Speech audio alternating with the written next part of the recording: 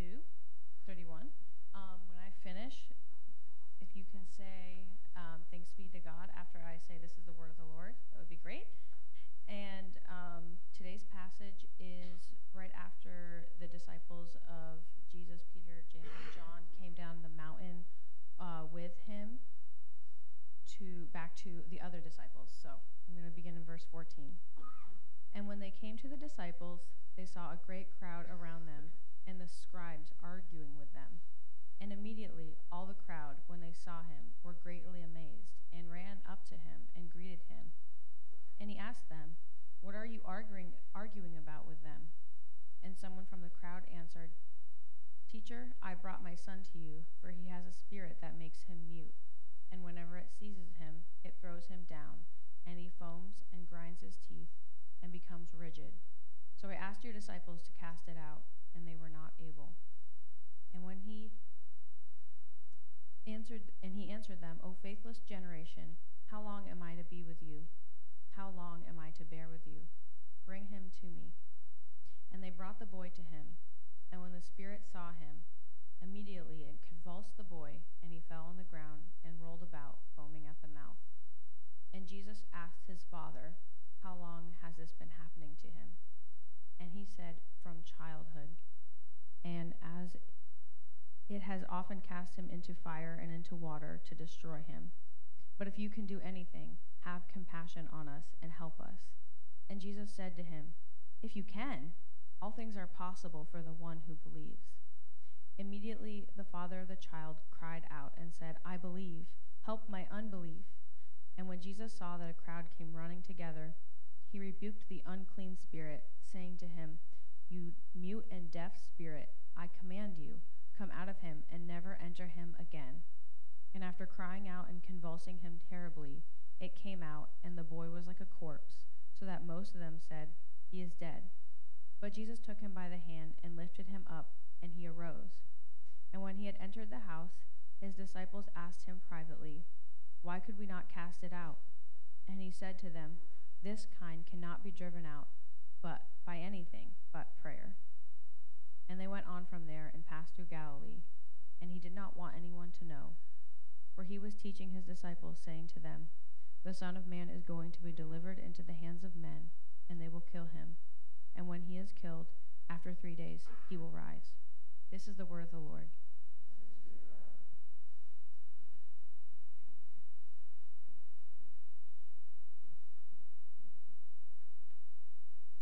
Good morning, everyone. Sorry, it's a long journey from the back.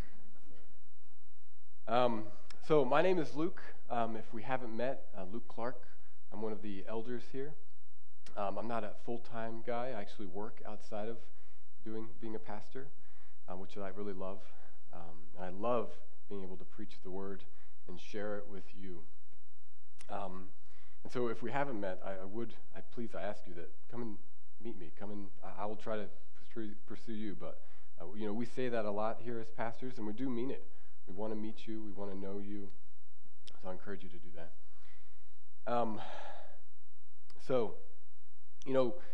The songs that were just sung, the last two songs, really summarize what I'm hoping that we can walk away with today.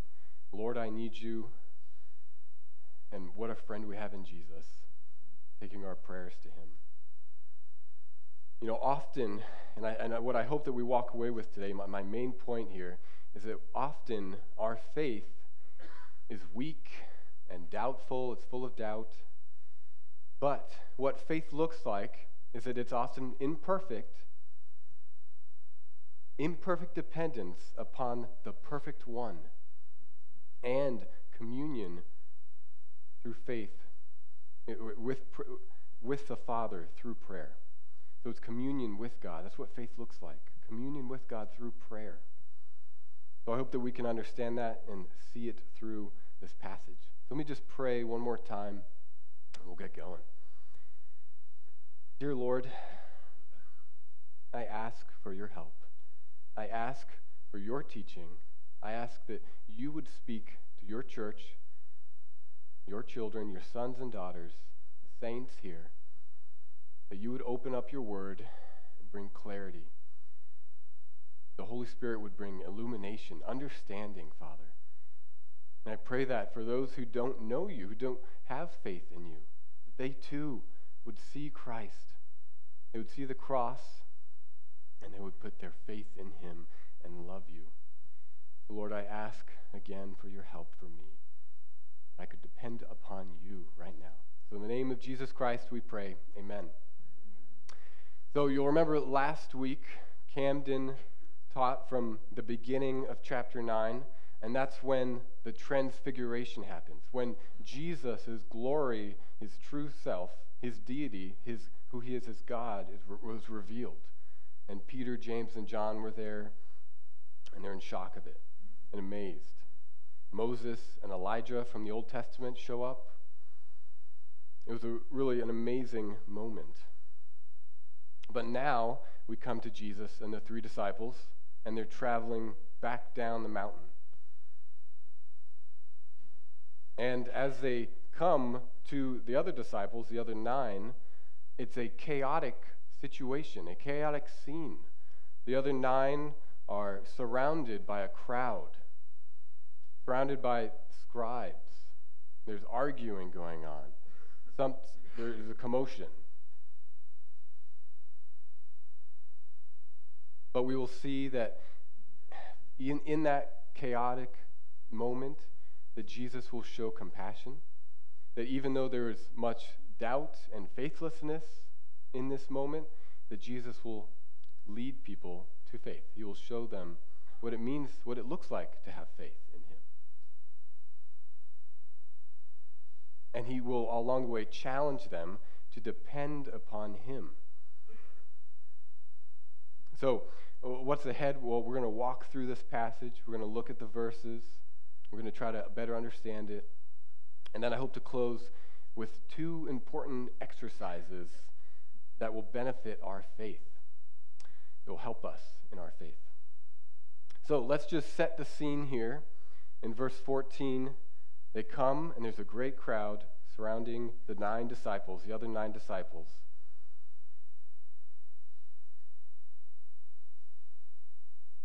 And this will help us to see what is going on, the general feeling of what's happening. We see that the crowd in verse 15 runs to Jesus. They realize after the disciples have been trying to cast out a demon, that, whoa, look, Jesus is coming over here. And so they run to him and greet him. And Mark says in verse 15, when they saw him, were greatly amazed. They were filled with amazement. Now, what does it mean that they were greatly amazed? Is it just that they were excited to see Jesus? I think so, but I think there are 2 things that we can see here that are helpful for us. The first is that Jesus is the better Moses. And then the second is that this phrase, greatly amazed, helps us understand the situation a little bit better. So you'll remember, just at this first point, that Jesus is the better Moses. If you remember in the Old Testament, in the book of Exodus, chapter 34, Moses has just been given the second tablets with the commandments of God.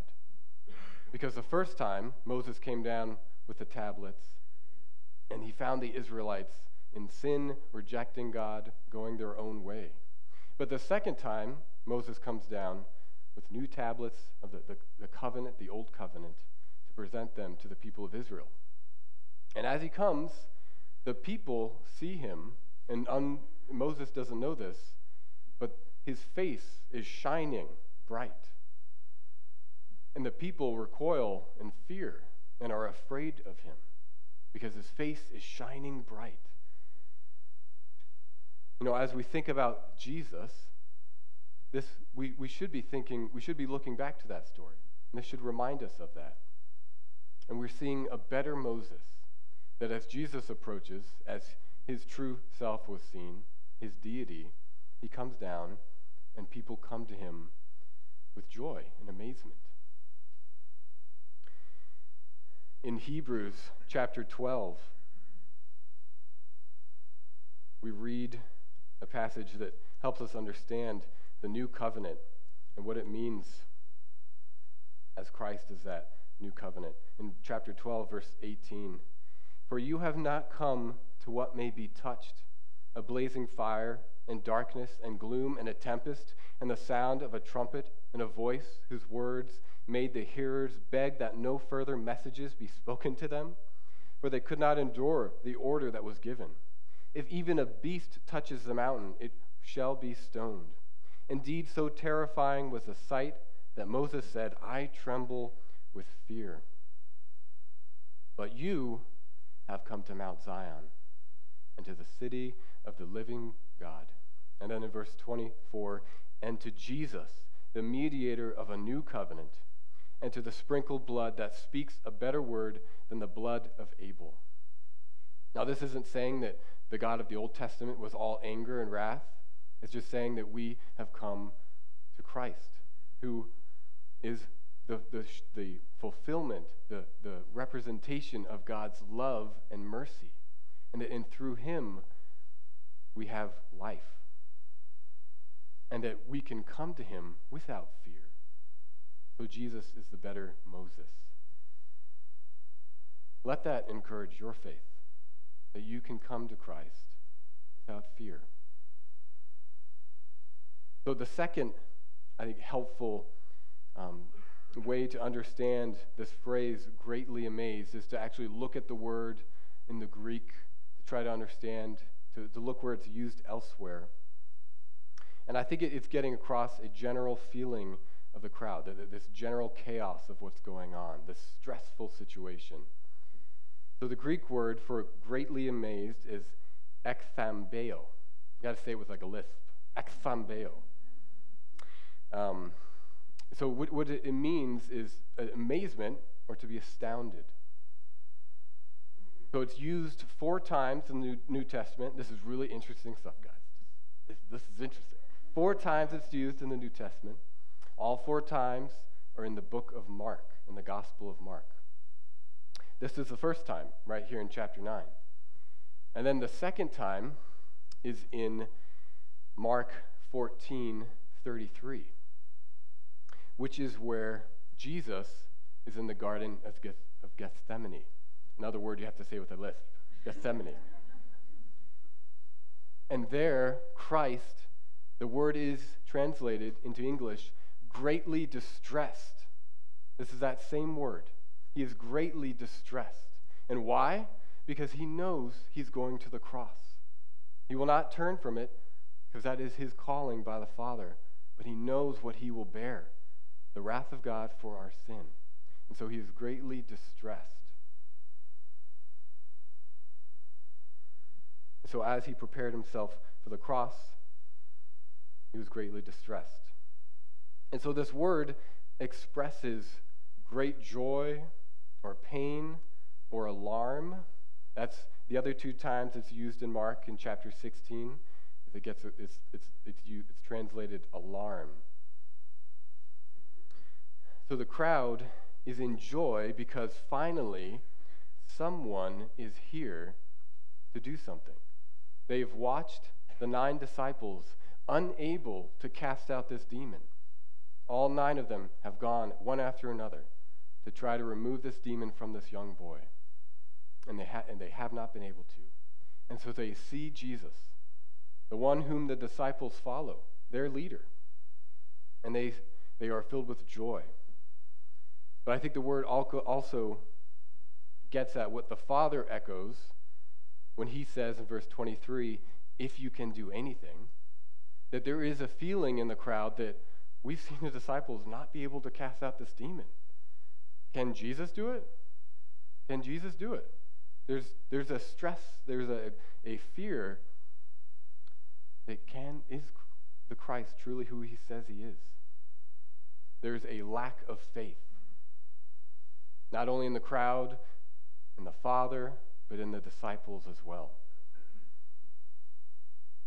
So, as we continue, we see that Jesus asks the disciples what is going on. Why are they arguing with the scribes?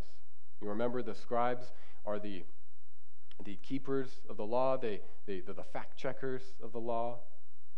And so probably they're calling out the disciples, saying, who you follow is not the Messiah.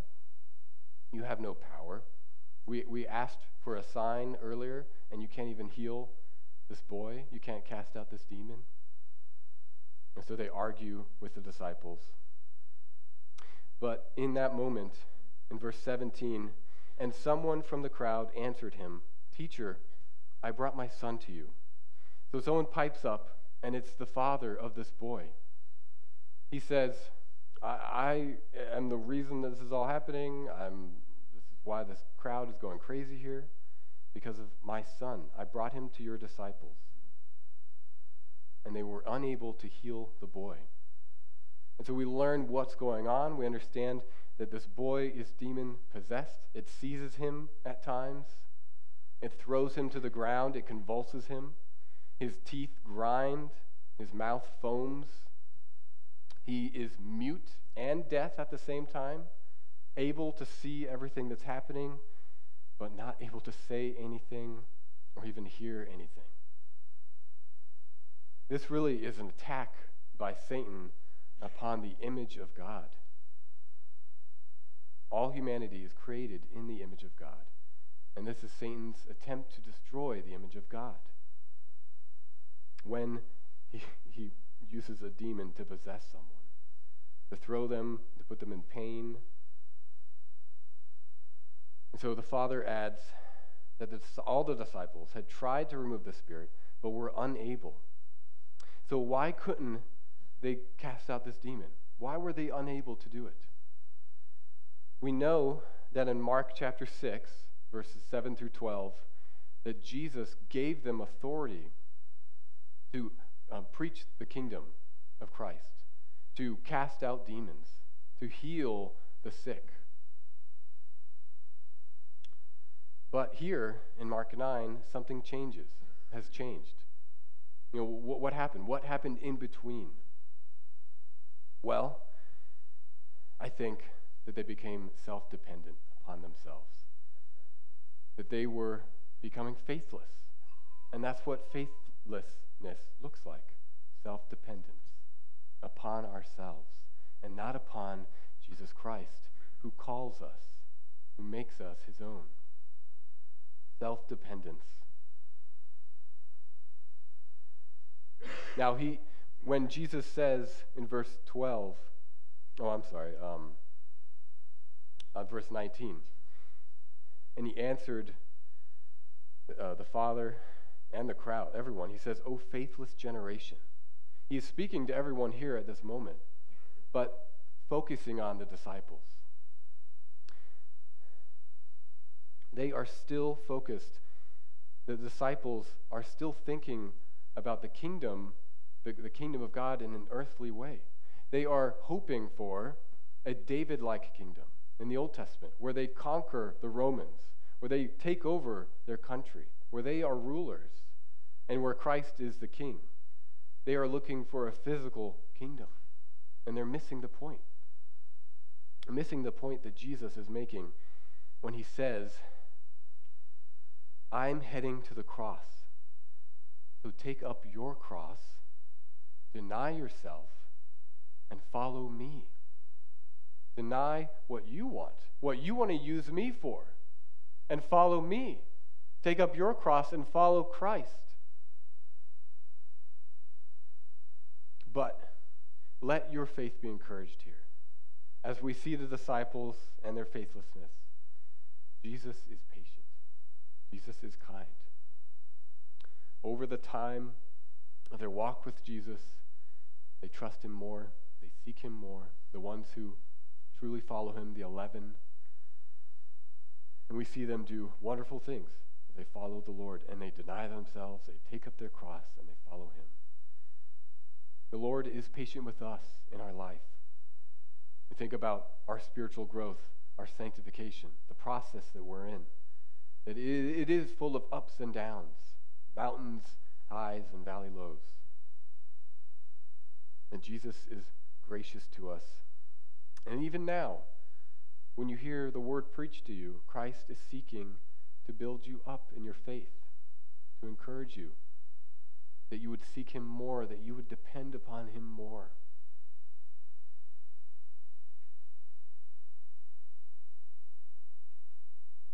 So, in verses 20 through 27, we see a cry of weak faith.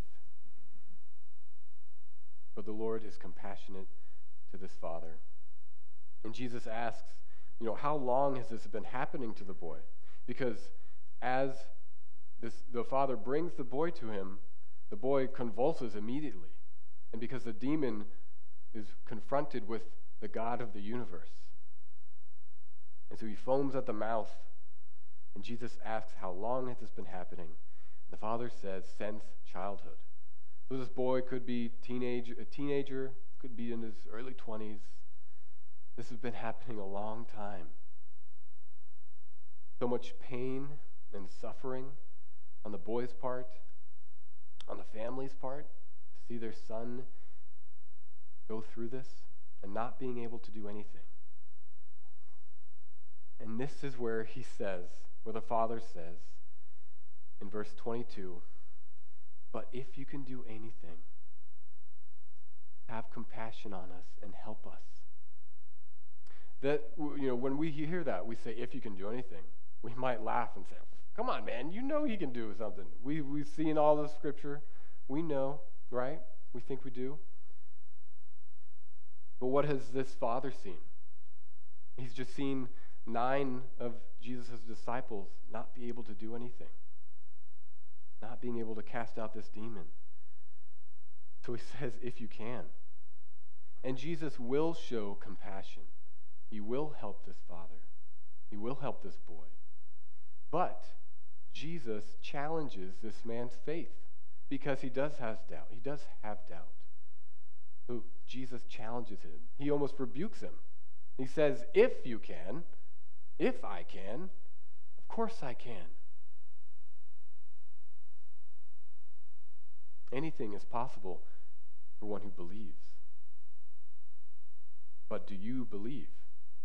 So the question is not, can Jesus cast the demon out? But will the Father believe? Will this man believe? And that's true for us.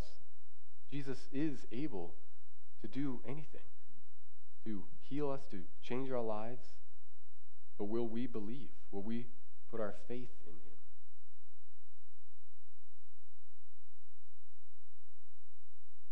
In Matthew's gospel, his telling of this same story, in Matthew 17, verses 14 through 20, Jesus says, for truly I say to you, if you have faith like a grain of a mustard seed,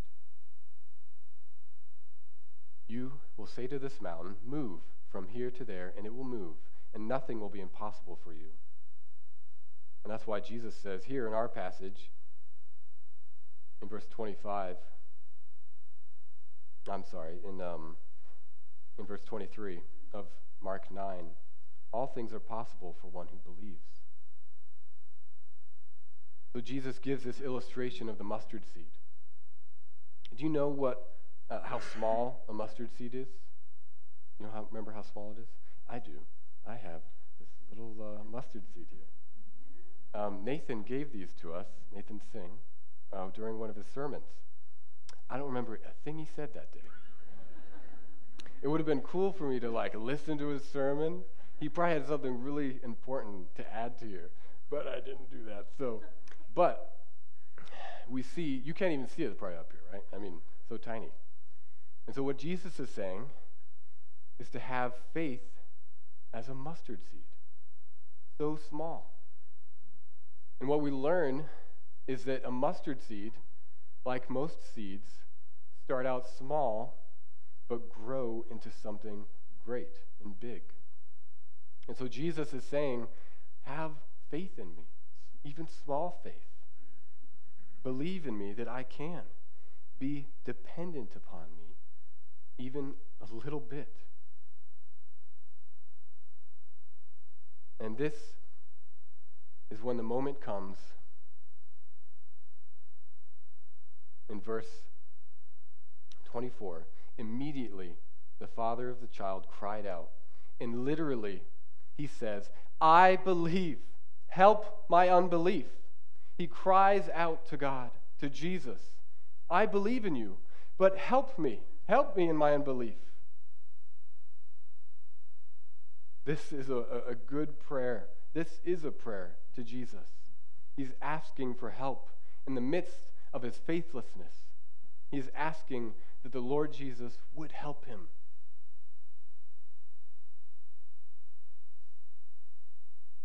So maybe you haven't experienced anything like this, Father, having your own child possessed with a demon. But have you experienced pain, suffering, loss, confusion, fear, a reality of helplessness, and not being able to be in control of your life?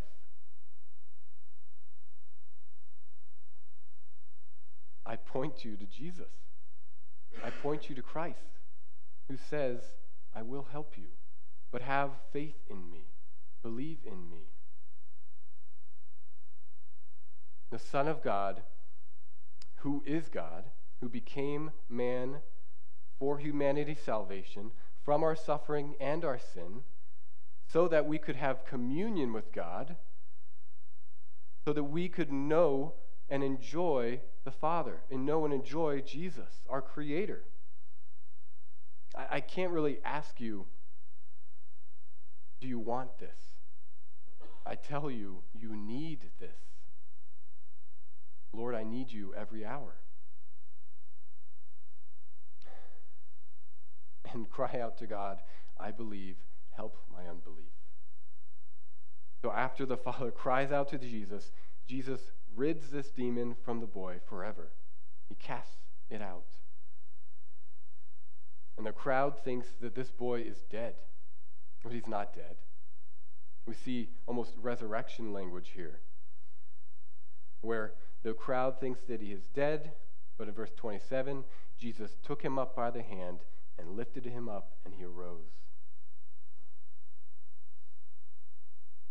But in verse 28, as the whole scene ends, the crowd disperses, the father and the boy are filled with joy and amazement and faith.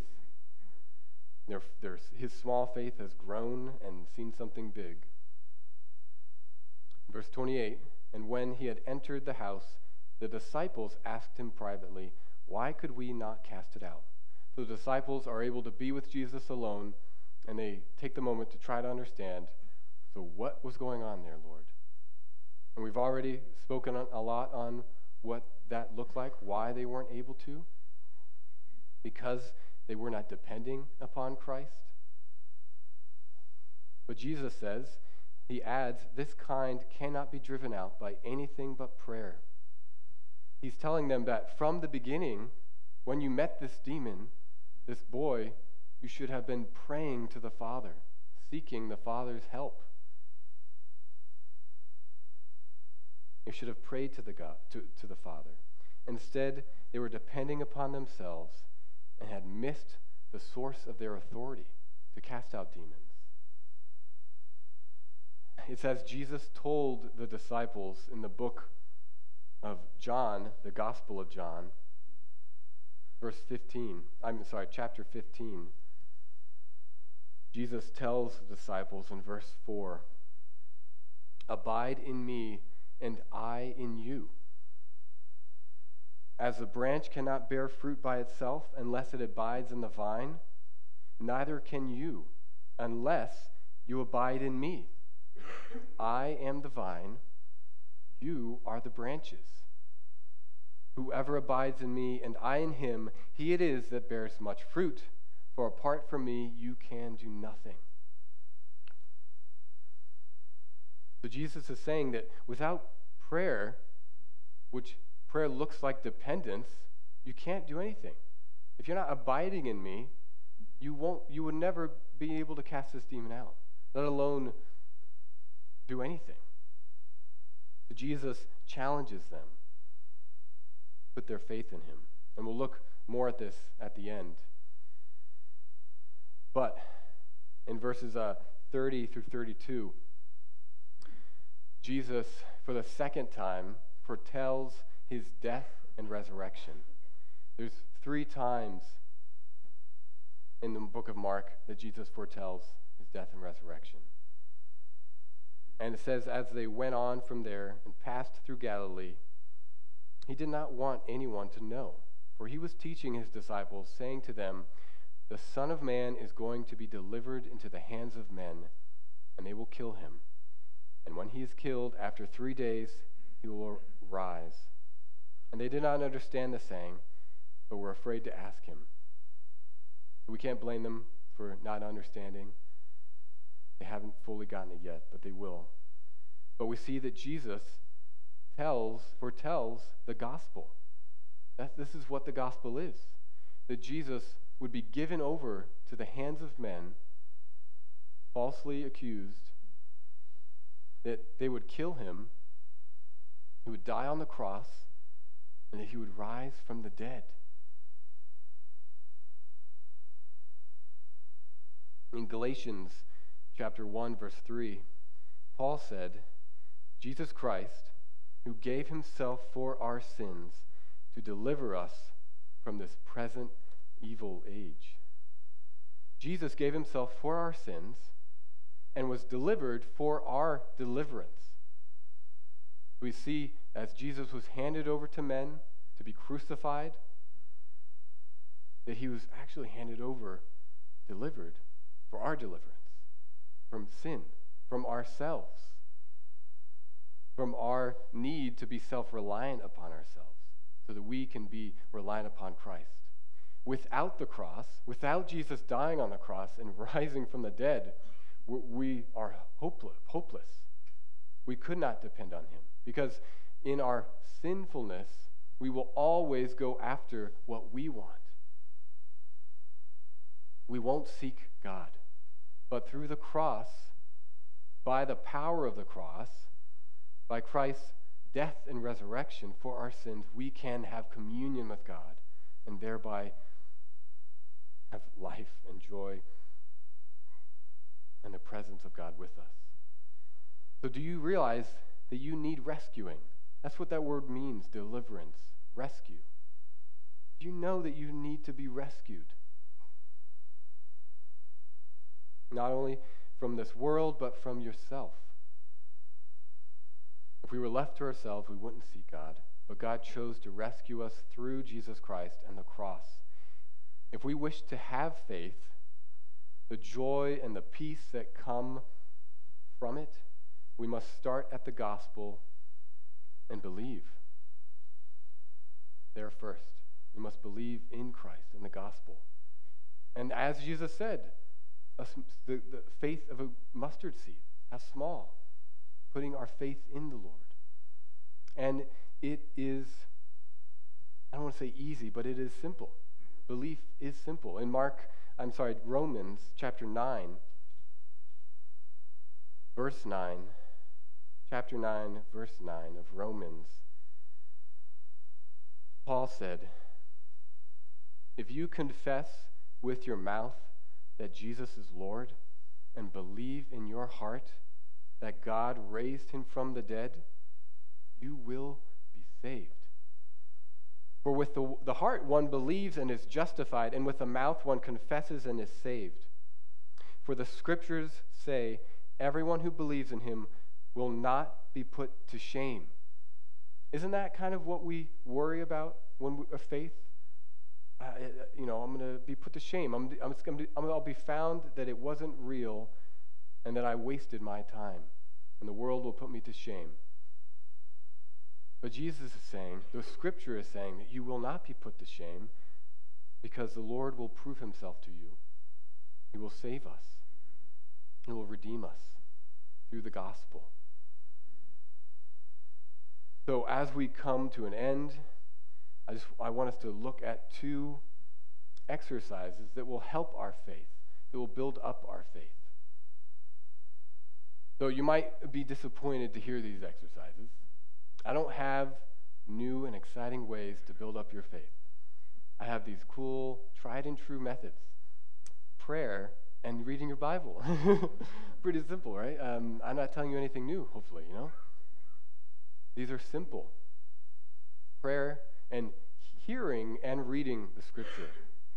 As you're hearing the Word of God right now, it is building up your faith. As you read the Scriptures and believe them, it is building up your faith.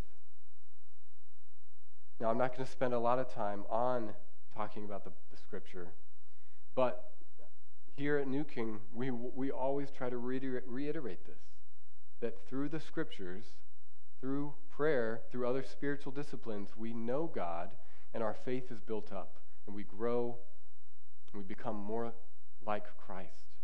And that helps us to deny ourselves, take up our cross, and follow Jesus. So let's talk about prayer for a few moments. So remember that our faith is often weak and doubting, but faith looks like imperfect dependence upon the perfect one and communion with the Father through prayer. So let's try to understand this further, that our communion with God through prayer builds dependence upon Him. So just two things to hopefully help us here. One, what is communion with God? And then dependence versus self-sufficiency. So first, what does that mean, communion with God? Well, it's a term that's been used for a long time to describe our relationship with God. To compare what it means to be in Christ and what it means to have communion with God. So let me just define what it means to be in Christ. You see this throughout the Scripture that Paul says you are in Christ. And what he means there is that when we are in Christ, by the gospel, belief in the gospel, that we have been given the righteousness of Christ, and thereby we stand before the Lord, before God, justified. And that by that justification, we are being sanctified. We are in process, growing, to one day be glorified, to be with the Lord and enjoy Him forever. So that is what it means to be in Christ. Those are the benefits, those are the realities of our salvation, and that cannot change. That cannot be taken from you. If you are in Christ, you have been justified. You are being sanctified. But our communion with God can be distorted. It can be chopped up, as we see in the disciples. That our walk with the Lord can get distracted. We can become dependent upon ourselves. We go after our own way. We stop denying ourselves. And so our communion with God can be broken up. But it is easy to come back through faith and through dependence. And one other thing that communion with God means is that we pray to our Father. We say, Abba. We pray to our Father. Jesus, the first thing that he teaches about prayer, in Luke chapter 11, verse 2, he says, when you pray, pray, Father, hallowed be your name. He uses a very intimate and loving term, Father. He doesn't say Lord or Master, King, Creator, or as maybe in the Old Testament, what Abraham knew the Lord as, Almighty God, all true things of our Lord and of God, our Creator. But Luke says to use the term that Jesus used, Father, to pray to God and say, Father. So, let's look at what does it mean, dependence versus self-sufficiency. So, dependence, as we've seen, is trusting in Christ, having faith in Him, leaning into Him. But self-sufficiency, which is something that our culture, I value. We love self-sufficient people. We hold them up. We respect them. Most of the time, when I meet someone and I have respect for them or I'm impressed with them, it's because they're self-sufficient. I'm like, man, that guy's a good guy. I'd like to be like him, Self-sufficient. You provide your own way. You haven't let your past life or whatever circumstances you're in hold you back. You are self-sufficient. So our culture values that, and we do as well. But what Jesus says is that true faith, true growth, is not being more and more self-sufficient, but dependent upon him. We are to be needy. We are to run to him. And this doesn't diminish hard work or being sufficient, self-sufficient, but it honors our need for Christ. Listen to what Jesus said in John chapter 5.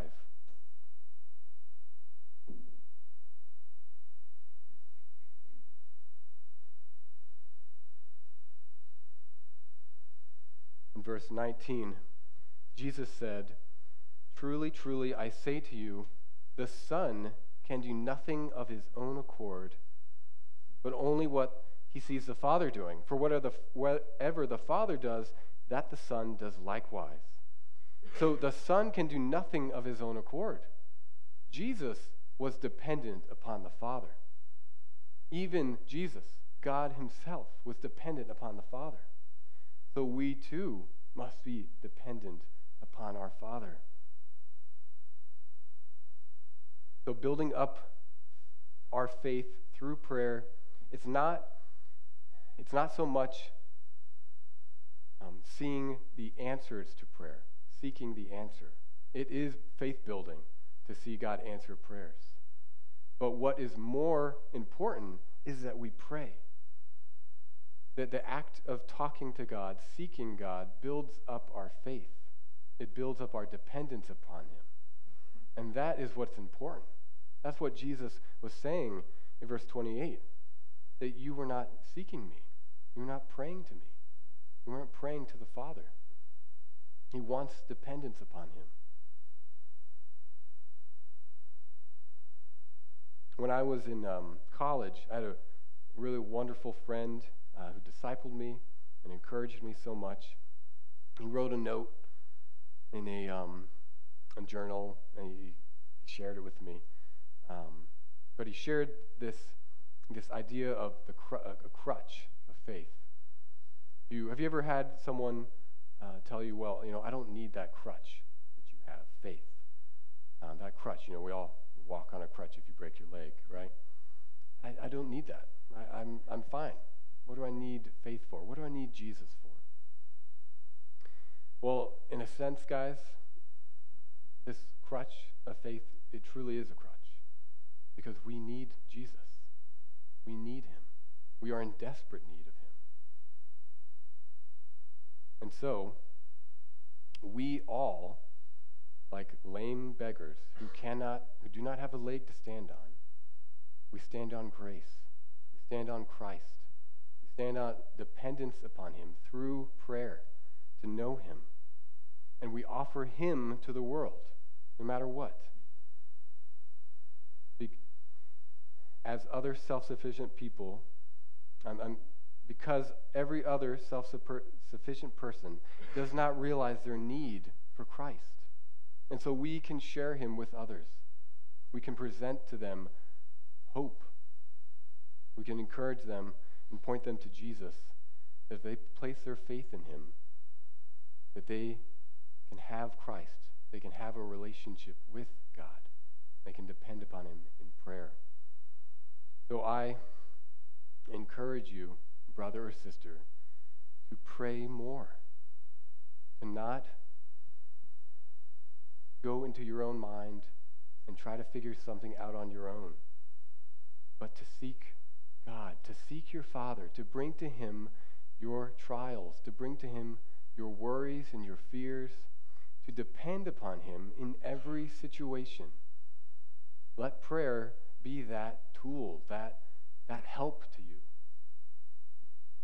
So let me pray as we close.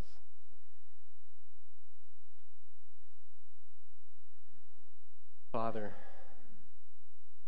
we thank you that you gave Christ, that you gave yourself so that we could be brought to you in relationship, so that we could know our Father, and that you could change us through the gospel.